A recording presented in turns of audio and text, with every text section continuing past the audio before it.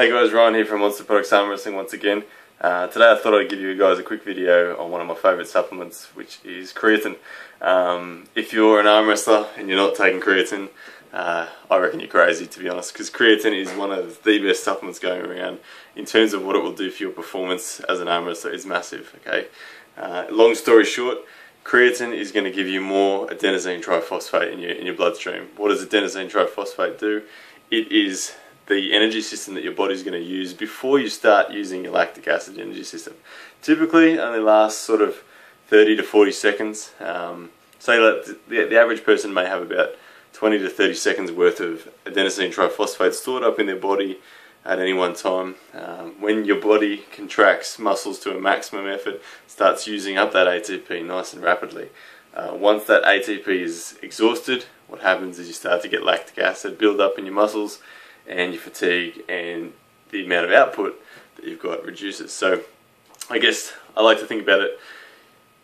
Think about a 100 meter sprint. You can do a 100 meter sprint, no worries at all, without getting fatigued. At the end of that, you don't feel any lactic acid. It's just a all-out explosive event. Compare that to when you say run a 400 meter event.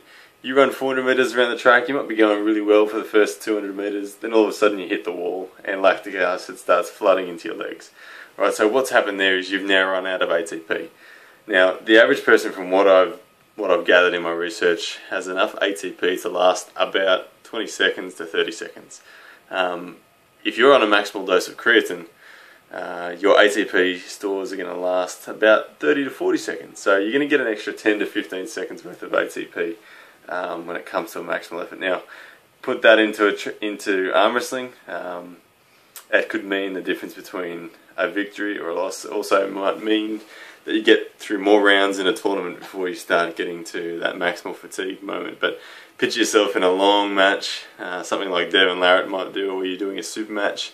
So you're in this long match where your opponent's stronger than you, but you're rising, you're trying to get on the outside of them. As soon as that arm wrestling match has been going for about 30 seconds, if you're not on creatine, you're gonna run out of juice right there and then. But if you're on creatine, you're gonna get a bit more, and there might be the difference between that and a win. Okay, so in the training environment, all this sort of stuff, what it translates to is just that you can train harder for longer, which means more micro tears in the muscles, which means more adaptation, which means better muscle growth faster. Okay, there are some other effects of creatine, like your cell volumizing effects, that are gonna happen as well. They do vary depending on which type of creatine you've got. Now, there's heaps of types of creatine. Let me have a look. I've got some notes here. Well, what do we got? We got your creatine monohydrate. That's probably the most tried and tested, best form in some people, and probably in most people's opinions. But look, there's a heap of creatines out there nowadays that are all about increasing absorption. Because one of the things about monohydrate is that it doesn't entirely absorb into your body. Some of the creatine monohydrate turns into creatinine, and that creatinine doesn't agree with our bodies. Okay, it gives you stomach cramps. Some people end up sitting on the loo and not having the best of times. But so there's a lot of creatines out there that are trying to get around those sorts of problems. So things like creatine ethyl ester, creatine malate, all these ones are all about increasing the rates of absorption, which they do a pretty good job, but they do cost more as a result of it.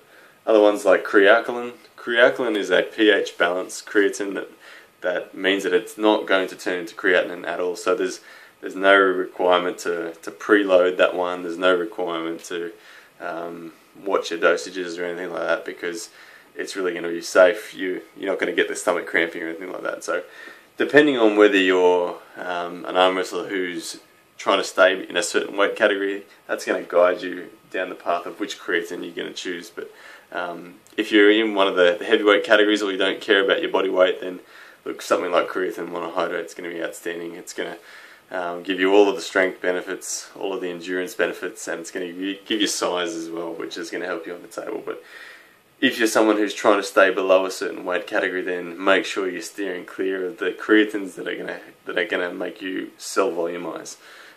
So you want to be steering more towards the creatines like creatinine in that case. Anyway guys, look, just a short video here today on creatine. Like I was saying, hands down it's got to be my most used and favourite supplement that is available. It's definitely probably the world's most popular legal performance enhancer, and it's been studied more than any other supplement aside from protein. But in terms of performance, it really does pick you up and take you to the next level. So use it as an arm wrestler, it'll make a lot of difference. And yeah, alright guys, well I hope you've enjoyed that video. There will be some text to this video as well, so I'll post this up on the new blog site. And by the way, I hope you are all enjoying the new blog site. If anyone's got any topics they'd like me to cover, feel free to shoot me a message using the contact us that you'll see on the website, and I'll definitely cover it. Alrighty guys, so enjoy the rest of your day or evening or whatever you're up to, and I'll speak to you next time. Bye.